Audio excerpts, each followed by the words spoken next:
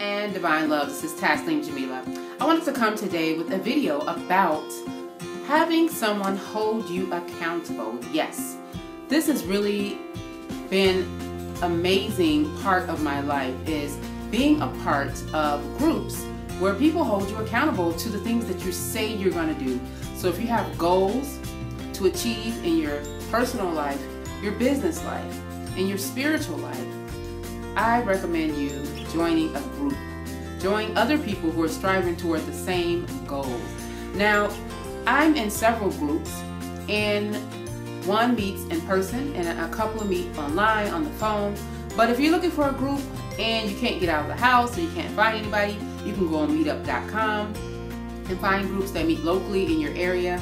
Or they have a lot of online groups on Facebook, on Google Plus that meet up, that are surrounding topics, whatever you're interested in. Believe me, there are people around the world who are striving and doing the same thing.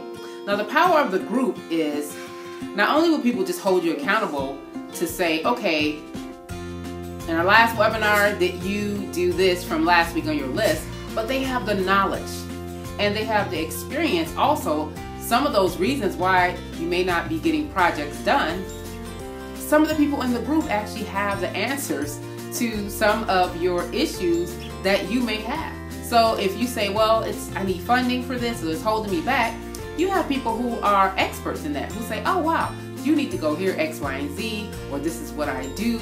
And that to me is the value of a group. I know I hear a lot of people talking about, I'm finding my tribe.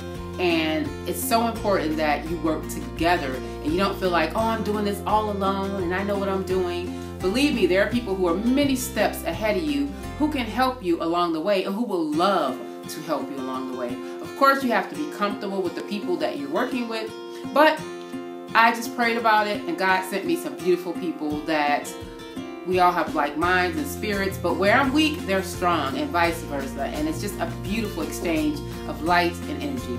So go find yourself a team, a tribe, a group, and soar high. Until next time, peace and divine love.